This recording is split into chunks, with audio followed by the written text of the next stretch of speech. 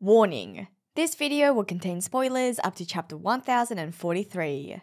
You've been warned! Hello, my Nakamatachi, this is JoyGirl. Something that I've wanted to discuss for quite some time now is the ever-illustrious mystery of the Will of D. And although all of the recent reveals of all the lore and mysteries haven't really touched on this topic specifically, it is still a topic that I have started to think about more as a result of all of these new reveals, and I do think it's quite timely for us to start thinking about this mystery as well. But before we begin, please do hit that subscribe button because I would be immensely grateful, and it also means that you get provided with frequent One Piece discussions. Now, this is probably the longest unexplained mystery in the series, maybe only second to the question of what actually is the One Piece. Because this has been a point of curiosity for me, as I'm sure it has been for many others as well, since the very first chapter when we were introduced to our protagonist, Monkey D. Luffy, and we didn't know what that D stood for. And now this prompted many questions according to Oda, which he finally answered in SBS Volume 8, except that he didn't really answer the question at all, and all he did was tease us even further by responding that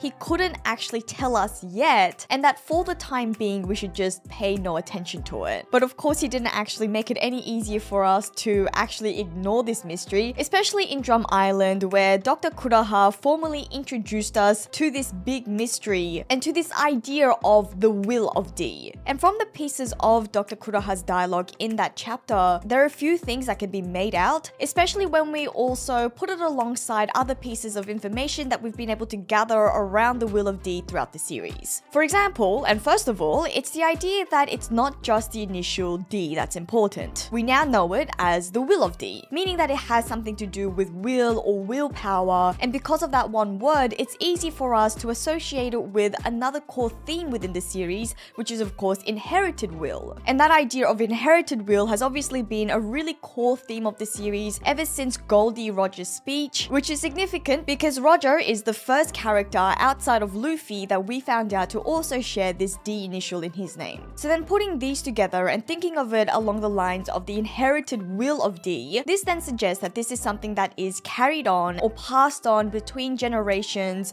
possibly within a family. And this fact, or this hypothesis, could then also be corroborated by the fact that all of Luffy's known family members also share the D initial. Ace also is the son of two individuals who also have the D initial in their names. Lore revealed as well that he and his family were also members of this D clan, and this was actually something essentially confirmed for us through Jaguar D Soul in the Enies Lobby arc, because one piece of information that he was able to impart us with was that he wasn't sure what this D initial actually meant, but he did know that all the members of his family shared this initial. And this revelation that Saul, as a giant, also had this initial was really quite curious, because that meant that other races aside from just humans could also have the Will of D. What's even more curious, in my opinion at least, is that the Will of D hasn't been explicitly connected to Joy Boy or to the Ancient Kingdom in the series. But it does certainly still seem like all of these mysteries are still related and connected together, and especially have to do with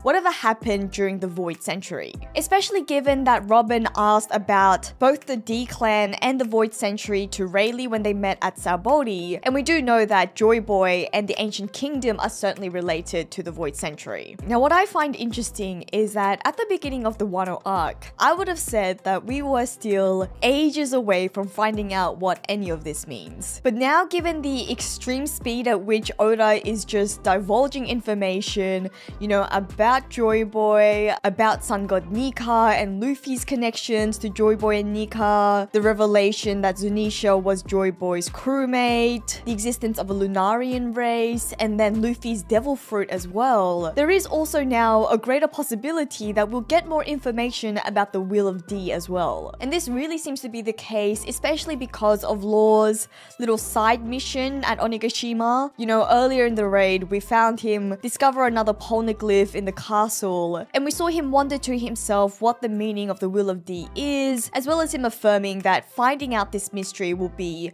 his goal. And this was a scene that's always interested me. In fact, all of the poneglyphs at Wano has really interested me. But because of of the relatively new piece of information that it's the road poneglyphs that point us to the direction of Laughtale. It seems like the focus and the intrigue surrounding poneglyphs have shifted almost entirely to just the road poneglyphs. But I've always thought that if we want to find out more information about all of the mysteries and all of the lore, then it really is the standard poneglyphs that seem to contain this sort of information. And it's these type of poneglyphs that are more important in that respect. I mean, for example, it was the poneglyph in Alabasta that contained information about Pluton, and then the poneglyph at Skypiea contained information about Poseidon, and we know that the poneglyph that the O'Haran scholars had in their possession contained the name of the ancient kingdom, and of course the one at Fishman Island is actually how we found out and were introduced to Joy Boy for the first time in the series. So the fact that we've uncovered so many poneglyphs both in the Whole Cake Island arc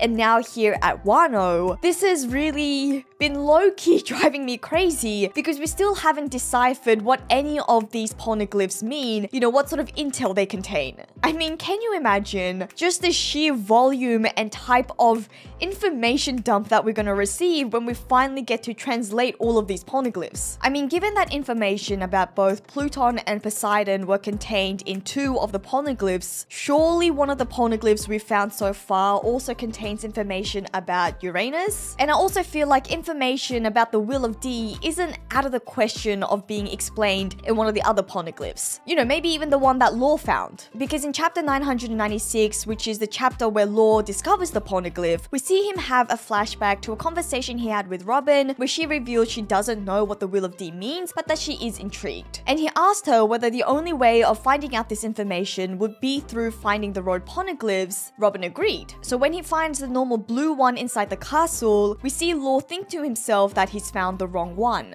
Now it does obviously make sense that finding the road poneglyphs would result in them also finding out the meaning of the Will of D, because this is how you find Laughtale and the One Piece. But it does seem like that the road poneglyph would only be useful in that respect, in helping them find Laughtale and helping them find the One Piece, not necessarily containing the information about the Will of D directly on that poneglyph. And so could this conversation have actually been a misdirect? And could the meaning of the Will of D, or at least some information about it, be contained in one of the poneglyphs, and maybe in that poneglyph? I mean, surely I'm not the only one who has been constantly wondering why on earth none of these inscriptions have been deciphered for us yet. I mean, come on, I know that all of you guys are just as One Piece obsessed as I am, but I do suppose that the greater question that keeps everyone up is more along the lines of what is the meaning of the Will of D. And there really are just so many ways that this can go, especially the way that Oda has told his story. The D could be representative of so many different things. One of the few other pieces of information or clue that we have is what Rocinante told Law, that members of the D family of the D clan are known to be the enemies of the gods. And in that sense, one idea is that the D could be thought to stand for devil or demon, because those words are natural antonyms to the word God. And it would also fit with the concept of a devil fruit, and there does certainly seem to be a strong theme of devil or demon present in the series, and it doesn't even necessarily have to mean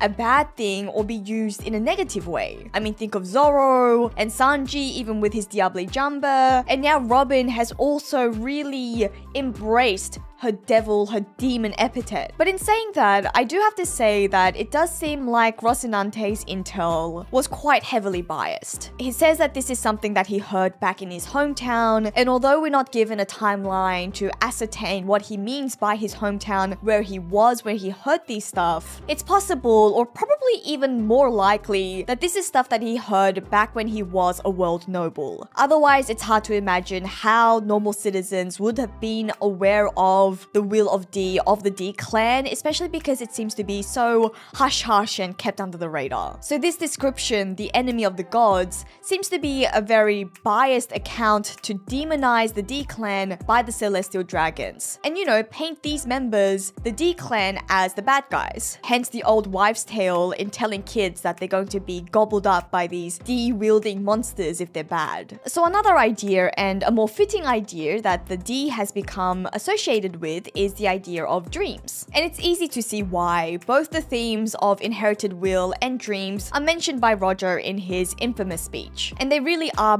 both extremely poignant and important themes present in the story. And also, every D-Clan member that we've met throughout this series seems to harbor some sort of dream, whether they be positive like we've seen for most of the characters, or whether they be as dark and negative like in the case of Blackbeard and presumably Roxy Zebek. But another word starting with the letter D that was also mentioned in Roger's speech is the idea of destiny. And this could also make sense that destiny or fate is what the D represents, because it is also another important theme in the series, and it could also fit quite well in the sense that the will of D is something that is inherited and passed on, passed down, therefore it is one's destiny. But of course, the other D word that has been prominent for quite a while now is the idea of the dawn. And the dawn has been present and represented in the story in a number of ways. It's also been an element that has been present from the very beginning because of the first saga, Romance Dawn, but it's obviously something that has become especially important during this current Yonko saga. But it is pretty important that this idea, that this element has been with us since the very beginning, and also that it is actually in fact the name of the one-shot that Oda wrote before the series, which spawned a lot of the ideas that he would later use and appropriate for One Piece. And now we're seeing it become such an important concept and theme now, and interestingly, especially now in an arc where we are so heavily focused in uncovering a lot of the world's mysteries and secrets. Now obviously the most notable use of the word is through the idea of Luffy bringing about the dawn, and in that sense dawn can be associated with the first sunlight, and because of that we can also make associations and connections to sun god Nika, which the last chapter really essentially seemed to confirm for us the connection between Nika and Joy Boy and Luffy. And I have to say that personally I have long thought that the will of D could represent the dawn, but also with a caveat, because I've also thought that the D could represent more than just one thing, and that the D would also represent the dusk. If the dawn means brightness, then the dusk represents darkness. And I thought this could be the explanation as to why we have certain polarizing characters who seem opposed and counterposed to Luffy's entire being in the series, and of course I'm referring to Blackbeard, but it could also relate to Roxy Zebek. And if we look at the song Bing Sake, which has recently come into focus again as a result of the latest chapter, and how certain lyrics and lines within that song seem to be manifesting in the series, Bing Sake also mentions both the dawn and the dusk. And then also with the idea that two sides of the same coin is a recurring motif within the series, having two Ds opposite and contrasted to each other, which could then make a circle, seems to be really fitting symbolism. But I've also thought that if the D represents both the dawn and dusk, this could explain why the D clan were a clan to be so feared. Because if we suppose that all of the D clan members were as altruistic as Luffy and the likes of Roger, who sure, neither of them are complete saints, but they're not inherently bad or evil characters, it's sort of hard to see why they would be considered such a threat. I mean, even if you suppose that the D clan members have some inherent strength or powers or abilities, if they were all as altruistic as Luffy, Luffy is a character who cares about freedom not only for himself but for others as well. You know, Luffy and Roger aren't characters who abuse their power for their own gain. So then, if there were actually another group of people within the D clan who did use their powers or abilities or whatever will of the D, but for bad instead, it could explain why the D clan became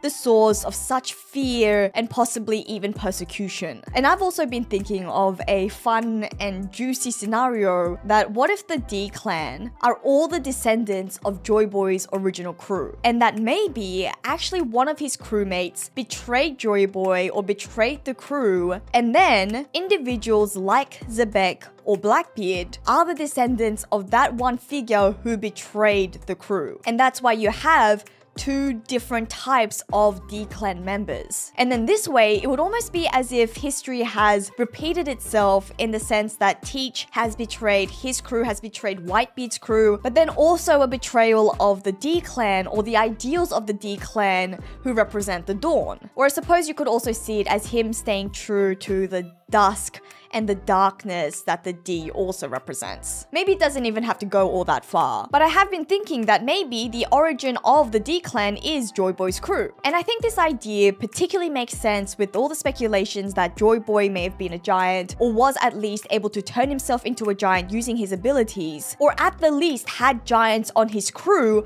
which seems to be further strengthened by the reveal that Zunisha was part of his crew. And given that we know that Saul, as a giant, is a member of the D clan, it could be why now we have members of the D family who are of different races, who are of the giant race. But also, speaking of Zunisha and going back to Blackbeard and the idea of him being the descendant of the original traitor, maybe Zunisha actually helped the treacherous crewmate. I mean, maybe it was even unwittingly, maybe Zunisha didn't even realize, but maybe this could be the crime that Zunisha committed and is now atoning for. And sticking with this idea of the D clan coming from the lineage of Joy Boy's original crew, this could explain why members of the D family are considered such threats. Apart from the fact that some of the members of the clan are individuals like Zebek or like Teach, who do seem to represent darkness, even without that aspect, all of the members would still be related to the infamous Joy Boy crew. I mean, if you think about how Ace was treated for being the son of the Pirate King, or even the shock that everyone felt finding out that Luffy was the son of Dragon, you could imagine that a similar apprehension would have existed for the descendants of Joy Boy's crew. And of course, this idea of the sins of one's father being passed down to the children is a concept that has been explored throughout the series, especially in the Wano arc. And of course, the world government has now wiped out any traces of Joy Boy's crew, but that doesn't mean that the emotions and the sentiments surrounding the crew also had to completely dissolve, and that's why this unexplainable fear has remained. But anyways, I've also thought that this idea could also explain why there aren't a huge number of people, a huge number of characters who hold the D initial in their names. I mean, seriously, it's actually quite surprising when you think about it. There are a few things that have been mentioned throughout the series that only a few individuals in the world hold or possess, such as devil fruits and haki, especially Conqueror's haki. But then, of course, as the stakes have risen throughout the series, we've been introduced to more and more characters who either hold a devil fruit or possess haki, or maybe even both. And of course, that makes sense because we are now playing in the big leagues, and so it makes sense that those who can also survive at this level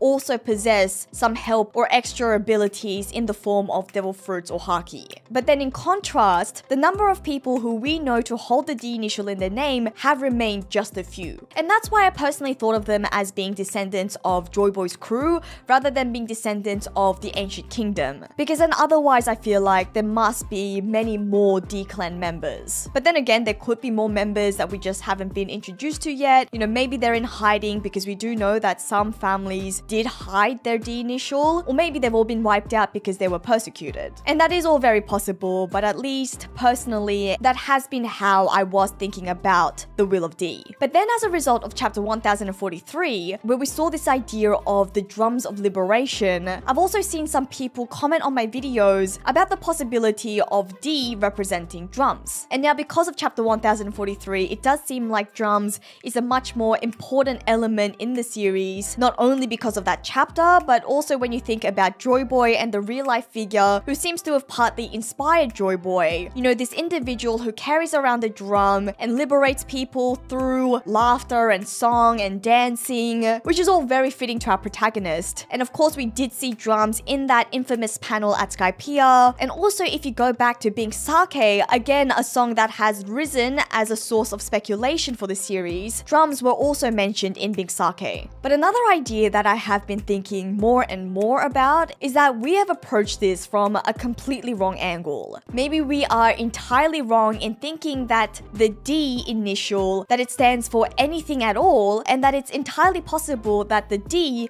is actually just representative of a shape. Because what's really interesting is that when the names of those individuals who hold the D initial are written in Japanese, the D within their names remains written in English so that it looks like that D shape. But what if it is that the D isn't supposed to remain in English because it represents an English word, but maybe it's because it's supposed to resemble a shape? Now maybe this could be the moon, or more specifically the crescent moon, especially because that is a symbol, a motif that has been recurring in the series, especially as of late where all of these mysteries seem to be culminating. And the crescent moon could also fit well with the idea of opposing factions within the D clan coming together, or when put together, making up a whole, making up a circle, or in this case, a full moon. Or another very obvious shape that the D could also represent is obviously the smile. The very iconic smile that we've seen all of the members of the D clan wear both in their lifetime, but also, and possibly more importantly, in their moment of death. And again, in this last chapter, this idea of grinning, this idea of smiling was heavily connected to Joy Boy, Nika, and now Luffy.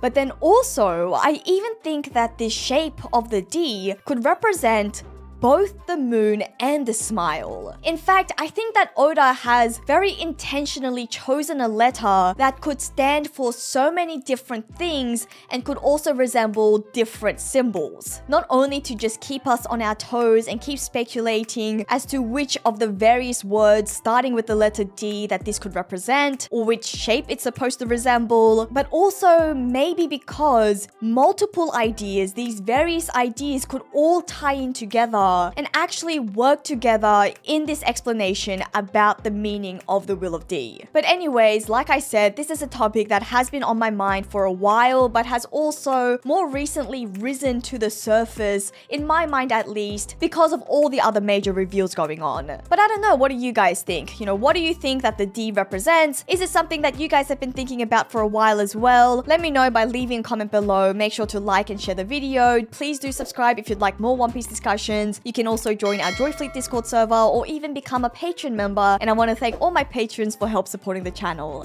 This is JoyGirl, and I'll see you again soon.